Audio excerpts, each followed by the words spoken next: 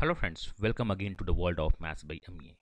In this learning session, we will discuss that 2017 DI, one of the best and the toughest. The direction of the DI chart is in front of you. I would say please pause the video and read the directions. I hope you have read the directions. So here, this DI came in that 2017, one of the best DI, and this is not a calculative DI but analytical DI. The meaning of analytical DI is what we have to understand the chart and solve the questions. There is no calculation involved. The most important thing is how do we read this chart. First of all, we have to understand there are the three charts in this DI. That is, one is the diagonal, which is nothing but the histogram. Right hand side of the diagonal, that is nothing but the correlation factors or the relative index. Left side of the diagonal is the scattered plot. So first start with the diagonal, that is nothing but the histogram.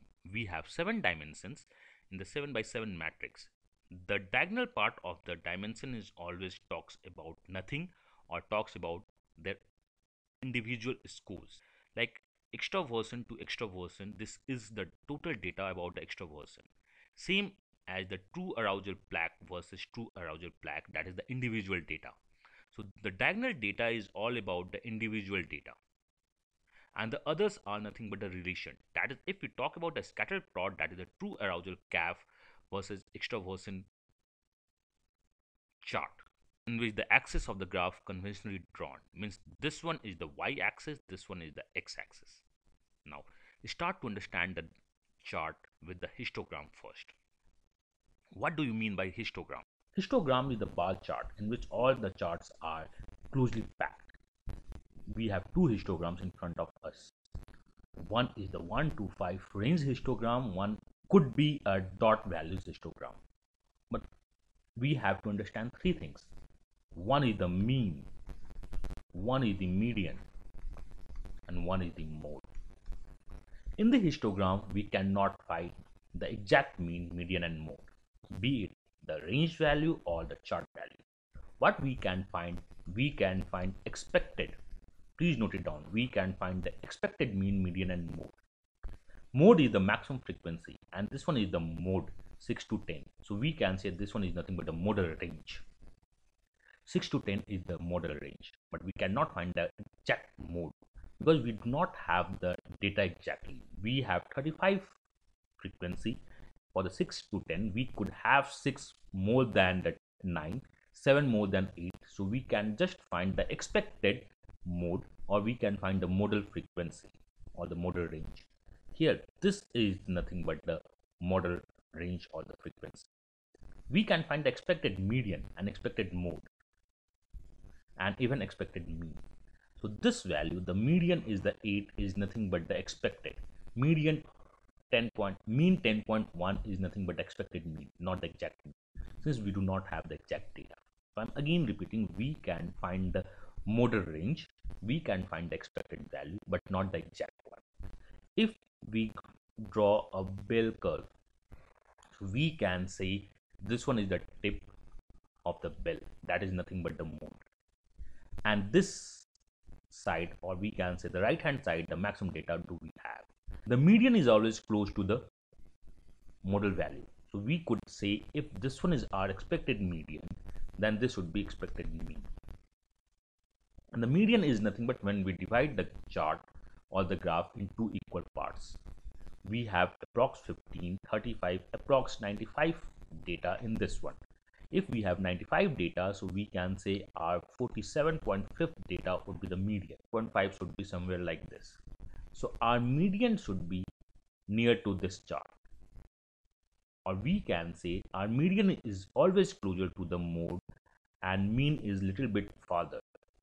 And this one is termed as positive skewed. What do you mean by the positive skewed? Like this, if we draw the bell curve shape, this one is our bell curve, this one is mod, this one is median, this one is mean, and this is the positively skewed chart.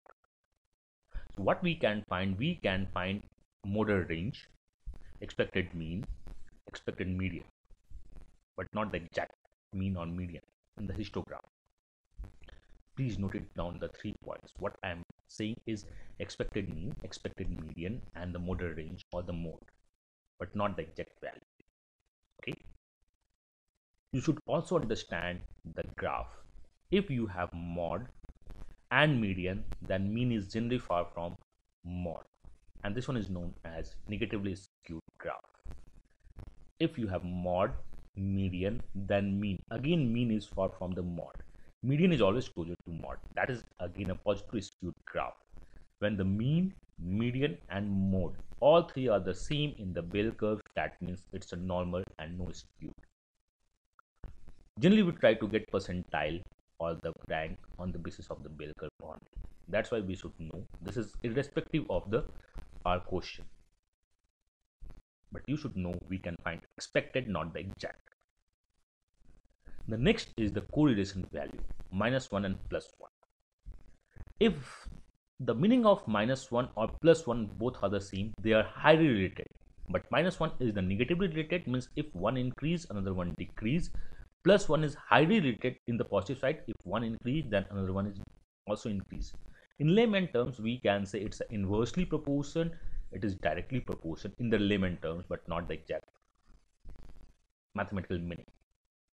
What I am saying is, if we take the correlation factors mod, and if the mod is near to 0, they are the least related. Means there would be least change of the one according to other. If the model value or the mod of the relation is near to 1, they are highly related to each other. So we have to understand, if near to 0, the least related, near to 1 is highly related, then we check the plus minus sign. Plus sign means one increase would affect the same increase, would affect the same change, that is the increase. If one increase would affect the negative sign or the inverse change, that is the negative change. So we have to understand this chart according to the value. So we can say the least is the 0.08 and the maximum is 0.94 in this chart. So we have discussed the histogram would give expected value. This one is the correlation. The mod of the value is important. Plus minus sign is just directly or inversely proportion. Then we have to discuss the scattered plot. The third is nothing but the scattered plot. Like this is the true arousal plaque and extraversion plot. And you have seen the one line that is known as best fit line.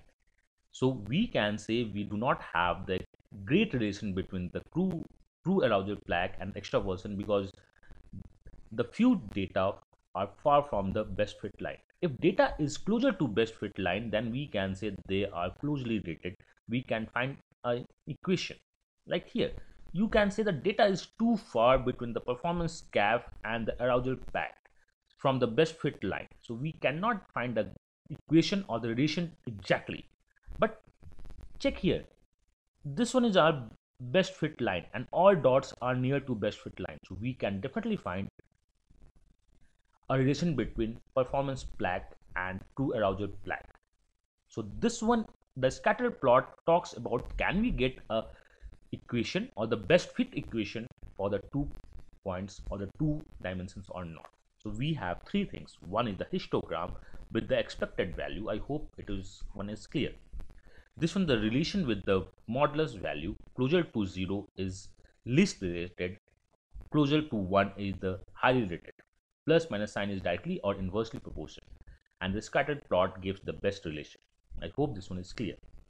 Now solve our 4 questions.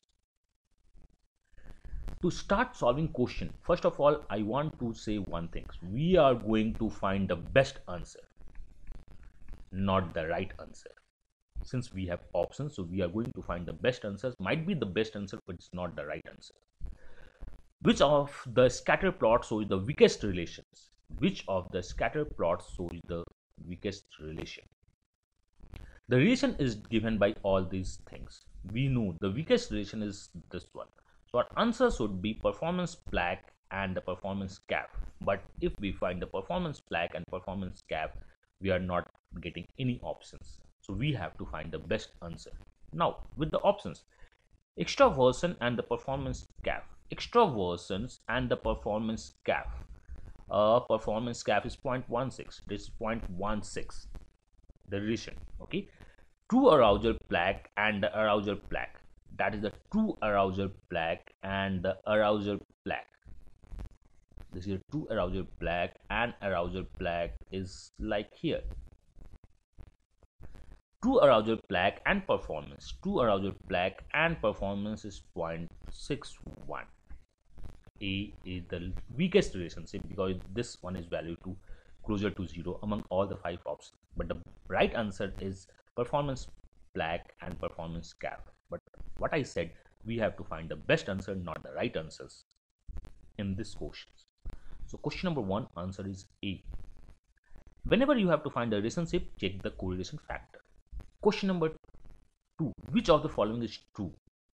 Now we have to check which of the following is true, and the question is in the mod, median and average or the mean. Mod, median, mean is by the histogram. Extraversion has 2 modes. Might be, this could be answer. Extraversion has 2 modes. We are seeing these 2 are the case. This might be answer. I'm not saying this one is the answer. Median for arousal plaque is definitely, the word is definitely, and we are looking for the histogram. So this could not be the answer. What we said, we can find the expected, but not definitely. Word is definitely, word is definitely, word is definitely. So we cannot find anyone correct. So our answer is A, the best answer possible, because we know for the mean median mode we have to check the histogram, and in the histogram we find expected value but not the exact value. So we can say for this chart only, I'm not saying the for the other chart, for this chart only, these four are not the correct answer. So our answer is A again. Question number 2 answer is A. Now check the question number 3. In which of the following is scattered plot? Again, which of the following? So we have to check one by one.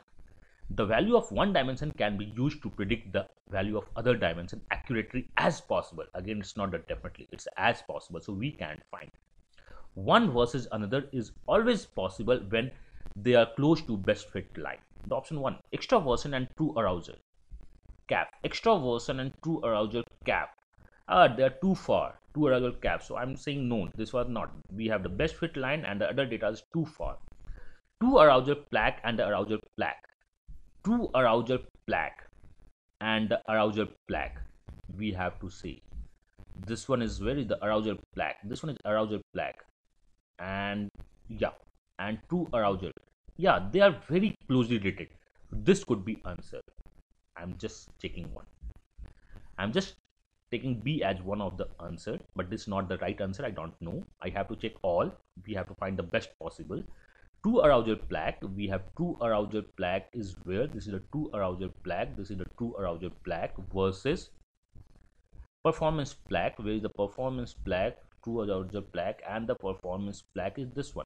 Oh my god, this is again closely related.